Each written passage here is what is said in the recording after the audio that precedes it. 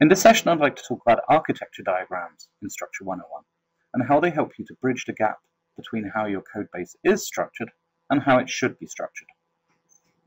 There are three basics to this session. In the first, I'd like to talk in pretty abstract terms about the semantics of diagrams, how we use them to define rules about which components are allowed to use which other components. In the second section, I'll talk a bit about patterns. Patterns are the mechanism by which we associate the cells or components in our architecture diagrams with actual real code in the code base. And finally, I'd like to show you how Structure 101 makes your life easier by creating diagrams from existing code. And this takes all the kind of legwork out of creating cells and assigning patterns. Okay, let's get going. Let's create a new diagram. And we'll select the option to start with an empty diagram. And then I'm going to create some cells. I'm going to create 4 cells. And I'm going to give them some names. First one I'm going to call A. Second one I'm going to call B. Third one I'm going to call, you kind of guessed it, I think, C. And we'll finish with D. Now the basic metaphor for architecture diagrams is like a brick wall, in that it's okay for bricks and a wall to depend on bricks lower down, but if you try to depend on bricks to the side or above you, your brick wall will probably fall down. And so we'd avoid that. So by default in an architecture diagram, any cell can depend on a cell lower than it in the layering. Now this means at the moment A is allowed to use B, C or D, B is allowed to use C or D, and C is allowed to use D. No other dependencies are allowed. Now sometimes we might want to switch on strict layering, switch it on here. This changes the semantics such that we're only allowed, any cell is only allowed to depend on cells one layer down, immediately below it in the layering. So with strict layering switched on, I've changed these rules to say that A is allowed to use B is allowed to use C is allowed to use D, no other dependencies are allowed. I'll switch that off. Now we can use drag and drop on individual cells to change their location, to modify the layering, and so express our rules differently. By dragging and dropping D up to this location, I've changed the rules here to say that A is allowed to use B, C or D, B is allowed to use C or D, no other dependencies are allowed. You can also drag and drop cells inside other cells to represent composition. We'll come to a little more on that later. In a lot of cases, I can capture generalizations quite well with the layering in a diagram, but I may have some exceptions to those generalizations. If I want to express those, I do so using overrides. So at the moment, D is not allowed to use A. Let's say I'm happy with the diagram. Otherwise, I might right-click, choose Create Override, click on the A cell, and get a nice green arrow telling me that despite the layering, D is actually allowed to use A. Undo that to get rid of it. Same the other way around. Let's create an override from A to D. Despite the layering now, A is not allowed to use D. That comes up as a red arrow. Undo that to get rid of it. Now supposing I wanted to move A to the side of all of B, C and D, I can't do that at the moment. I can move it to here or here, but I can't move it to the side of all. If I want to achieve that result, I'm going to select all of these guys, say wrap selected. Now I can move A down to the side. So in this diagram, I'm now saying that B is allowed to use C or D. No other dependencies allowed. Let's move him back up top. Visibility. Select a D cell. By default, all the cells in the diagram have public visibility. I can change this to private visibility, and I get my little padlock appearing here. This is analogous to declaring a method in a class, for example, as private, so the container can use it, all the siblings can use it, nobody else can. So in this case now I'm saying that B is allowed to use D still, because they exist inside the same container. A is no longer allowed to use D here, because D is private. Note that A would still be allowed to use C as things stand. Let's undo that to get rid of it. Oh, I've got to select it first, public. So let's unwrap this cell, don't need that wrapper anymore. So I've covered pretty much all of the ways that I can influence the rules of a diagram by dragging and dropping cells to appropriate locations, using wrapper cells where necessary, maybe setting visibility, the ability to define layering as strict or not strict, and defining overrides where I want to express exceptions to the general rules conveyed by the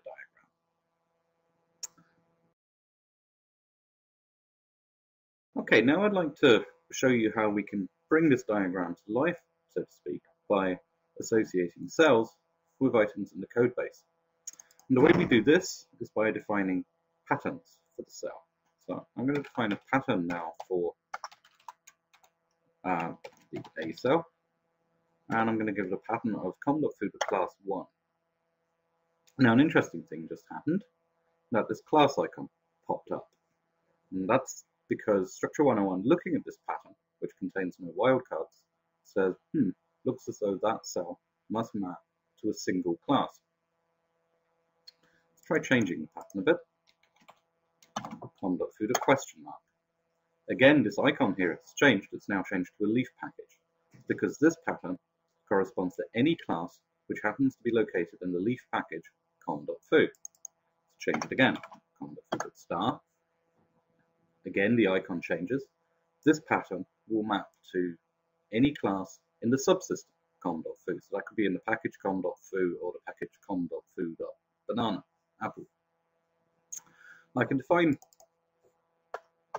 more interesting patterns. Let's try com.foo.apple star, com.foo.banana star.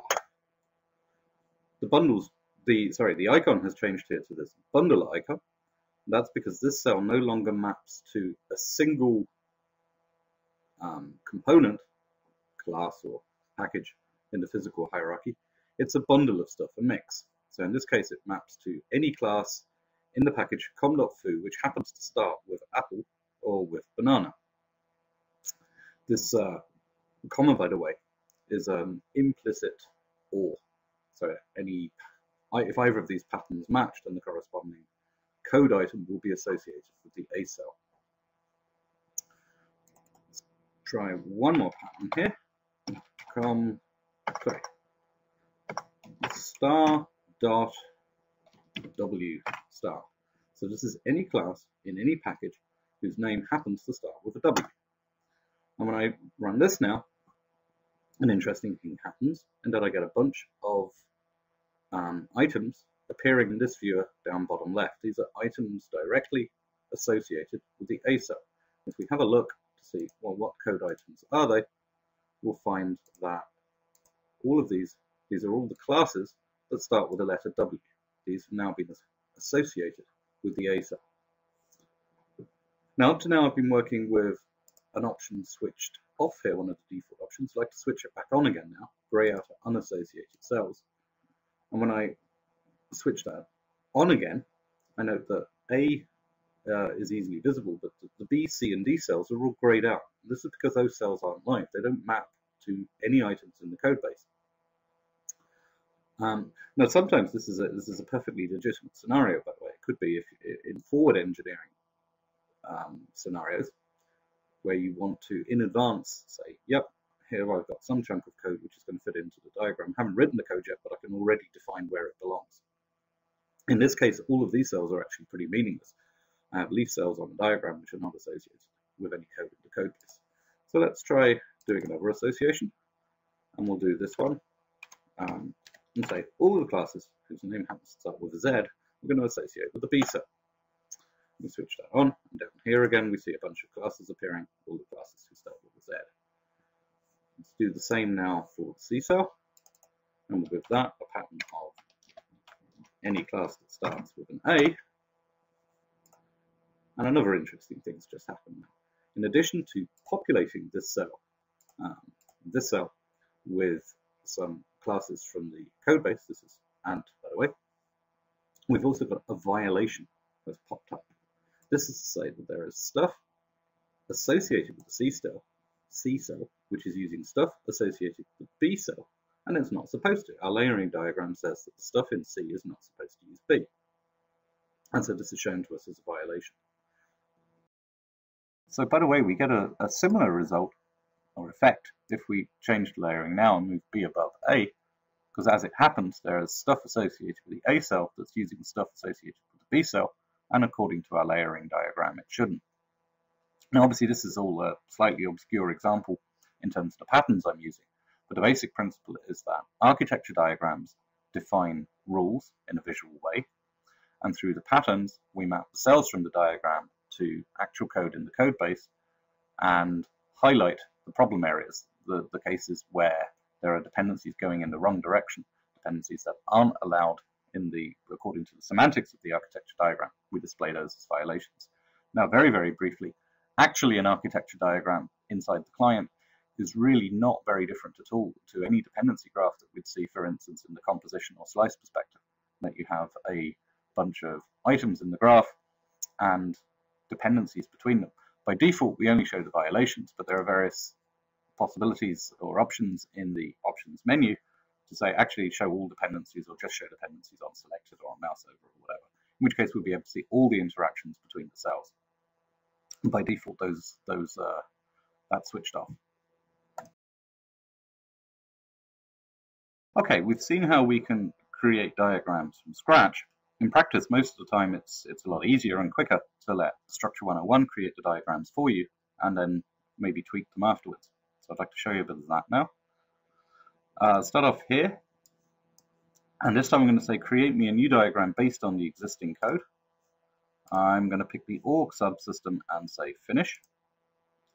And it's created me at this level of breakout now, one level down. So I've got 3 subsystems, and these are the relationships between them. Note that Structure 101 does its best based on the existing dependency structure in the code to infer the correct layering. So in this case, it's decided that the Apache cell is on the top, and these other 2 ones beside each other, lower down. I'm going to switch another of my options on now that was switched off previously, called Show Expand Collapse buttons. So at this stage, I might choose to expand one of these. And now I've pulled into this diagram on the fly the next level of breakout. I'll do a similar thing again now, but in a slightly different way. Create me a new diagram based on the code, but this time I'm going to say go down to a depth of 2 from this start point. And this gives me this diagram. This is in effect the equivalent of expanding all 3 of those cells in the previous diagram one by one. Note that in this case, there is a violation, so Structure 101 did its best, but there's a backward dependency somewhere in the code between Xerces and XML serialize. That might be something I want to look at. I might want to explicitly allow it or whatever. Whenever Structure 101 is creating the diagrams for me, it's just pick the event cell here. It's automatically creating all these cells, deciding where they go in the layering as best it can, and giving them appropriate names and patterns. Let's make that a bit wider. So this particular pattern here is our question mark at the end, so this cell corresponds to the events package. Now I guess there's one more subtlety I'd like to mention at the end here around patterns that's important to understand. And I'm going to illustrate this with the views package, which is very small. It contains just, see over here, there are just 2 cells associated with this package, or sorry, with this cell in the diagram. And those are the interfaces, document view, and abstract view. Now I can pull in more stuff into the diagram from this viewer by drag and drop. So I'm going to do that now. I've created a new cell in the diagram.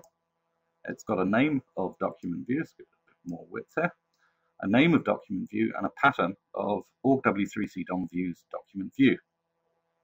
And we notice here from this viewer bottom left that the document view interface is now associated with this cell.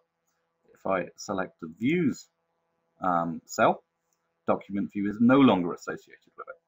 So what's happened here is that when it becomes time for Structure 101 to say, okay, I have an interface document view in the code base, which cell in the diagram shall I associate it with? There's actually a number of candidates that have patterns that would accept it. So this pattern is acceptable, as is the views one, and by the way, so is this one up here, the W3C DOM. However, this cell will win because its pattern is the most specific. And this allows me to do some interesting things with diagrams in that I can pull individual classes or packages or subsystems or whatever out of where they belong in the physical code and move them around to somewhere else. So, for example, I could now move this into events, and what I've done there is simulated a refactoring. I've simulated actually taking a class out of one package and moving it into another. And the very last thing I would mention here is that if we look at the events package and say the items directly associated with events, I won't actually see document view anywhere because it's not directly associated with this cell. To understand that, I have to expand this cell and see that inside events I now have this document view cell, and this interface is directly associated with that cell, but it's also indirectly associated with the parent cell. And this understanding the mapping through patterns between the code and the cells in the diagram, this is really where this viewer comes in. It allows me to understand exactly with which cell are code base items directly or indirectly associated. And for example, I can also say which items have I explicitly excluded by the excludes pattern up here. And finally, I can also say, well, what cells are not in the diagram at the moment? So in this case, there's a whole bunch of code in the code base which is untouched by this diagram. Finally, should briefly mention that I can also create architecture diagrams from dependency graphs that I see in the composition or slice perspectives. Let's look at that very briefly. Here's a dependency graph I'm looking at the moment. I might say that's an interesting candidate for an architecture diagram, create one, okay, and I get a new diagram this way. It's another mechanism by which I can create new diagrams. Oh, let Structure 101 create new diagrams for me. Right, I think that's enough for now. Thanks a lot for listening.